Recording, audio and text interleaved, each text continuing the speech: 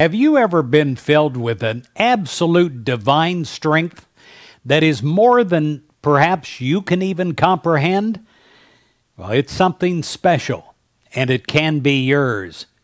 A divine strength is given to those who yield themselves to God and obey what God tells them to do. In Proverbs 28, verse 13, it says, "If you hide your sins, you will not succeed. If you confess and reject them, you will receive mercy." So many times with our sins or our bad habits or whatever it is, we push them down, hoping to get them out of sight.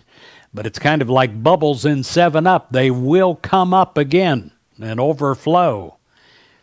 As creatures of free will, we can rebel against God whenever we choose. But when we do, we put our well-being, our life itself at risk. And why?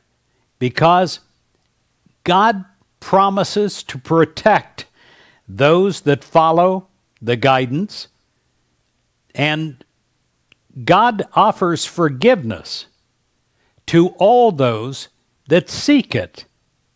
So often we hide things thinking we're hiding it from God. And we think we can hide it from ourselves.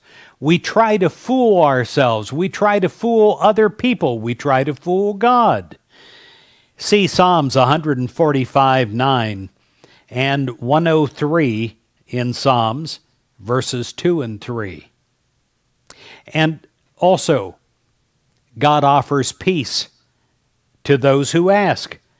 Luke 11, verse 9, John 14, verse 27.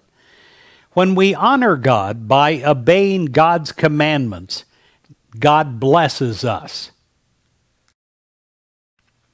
God blesses us in ways that are sometimes obvious and sometimes subtle.